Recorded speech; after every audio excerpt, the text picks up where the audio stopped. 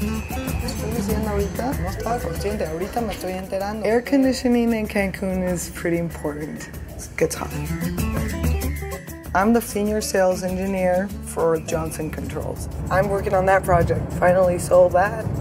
Mine, not mine, mine. On a daily basis, I deal with contractors or big distributors. An expansion for this hospital that's been here. Our contractors start working on the plans of the air conditioning system, and that's when we jump in, give them the best option depending on what the customer's needs are. And that's the second phase of the hospital.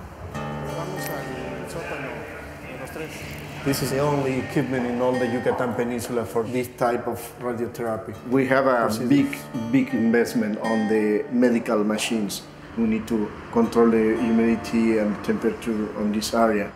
A room temperature of 21.2 centigrade. I started to work with him with plans, basically working the numbers. What performance does this chiller? How many kilowatts does this one consume? Well, that's too much. Let's jump to the next option.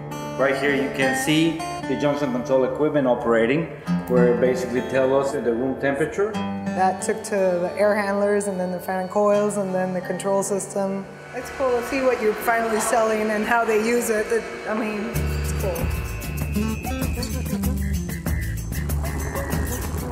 It's not just my project, it's everybody, the whole company's project.